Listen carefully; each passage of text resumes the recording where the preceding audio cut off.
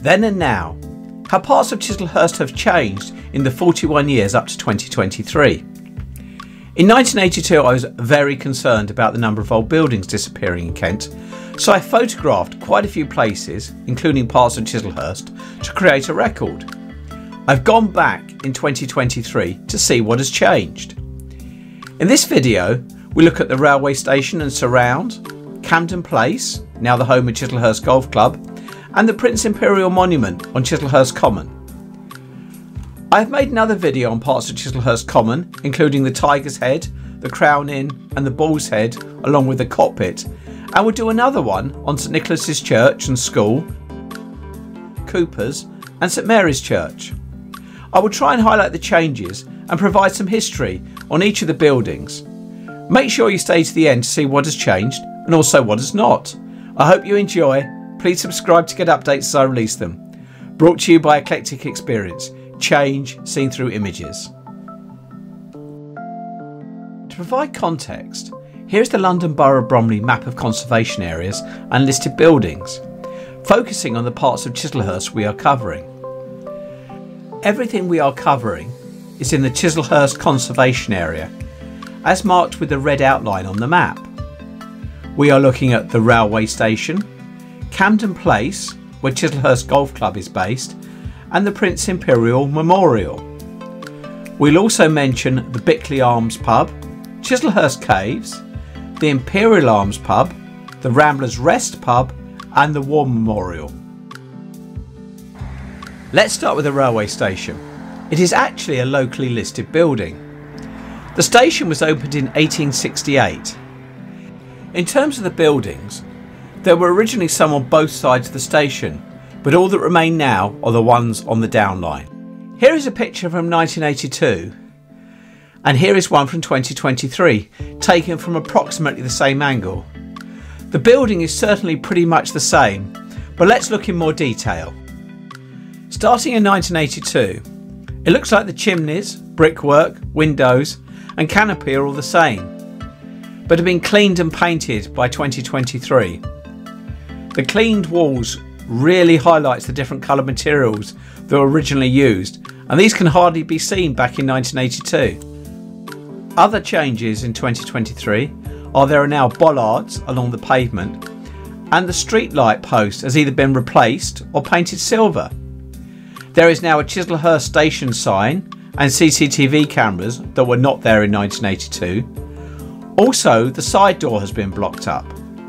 Interestingly, the cobbled area of the road has survived, though the cars have obviously changed as we look in 1982 as well. Other points from the old picture is the poster boards that have now gone and the no parking sign, which I think was temporary because of the pile of sand and the potential building works that were going on. Also, we can see the door that has now been blocked up. The outside does look like it has more detailed brickwork than other local stations such as Orpington, which might explain why it is locally listed. The station is actually some way from the main Chislehurst High Street, but is very close to Chislehurst Caves, an amazing set of man-made caves that could possibly date back up to 8,000 years.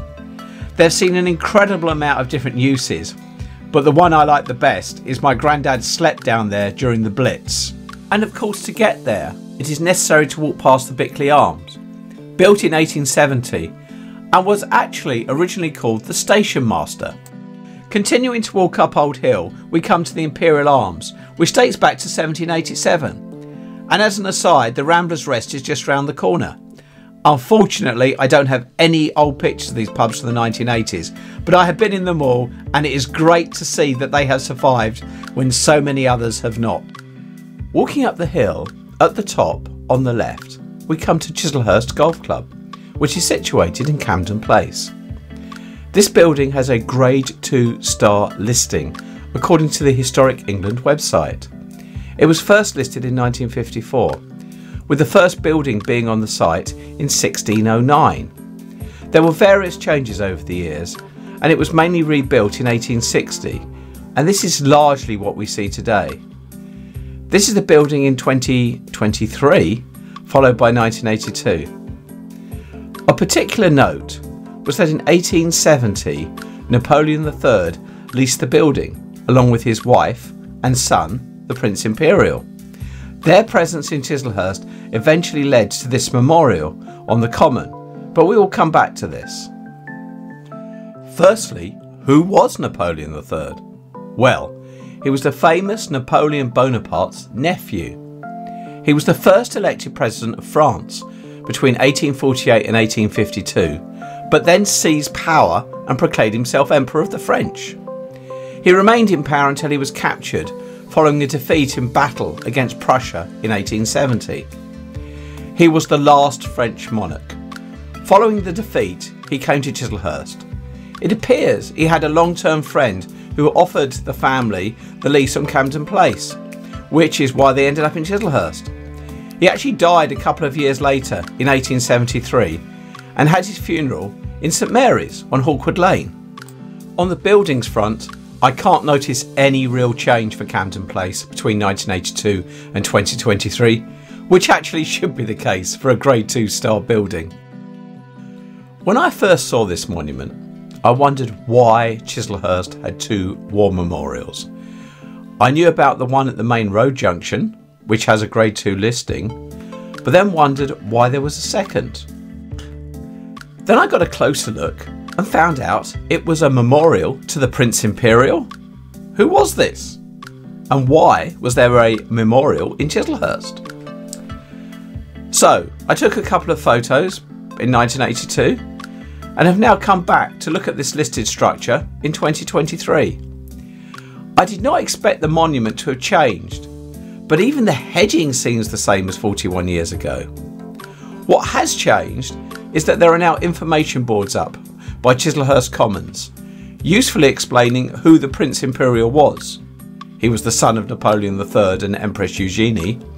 He died at the young age of 23 while serving with the British forces in Africa in 1879. His funeral was again held in St Mary's and was attended by tens of thousands, most of whom would not have been able to get into the small church.